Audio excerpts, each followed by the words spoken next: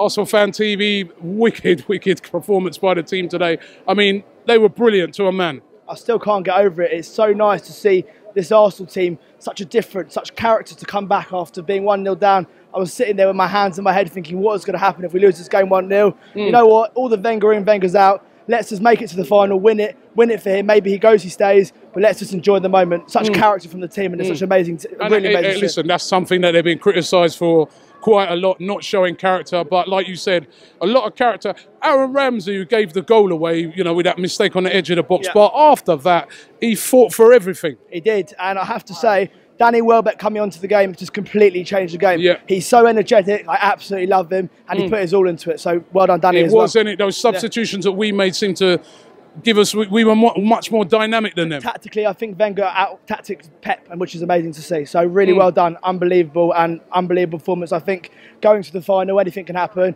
We beat Chelsea 3-0. Let's do it again. Let's just do it. Let's beat them. Brilliant.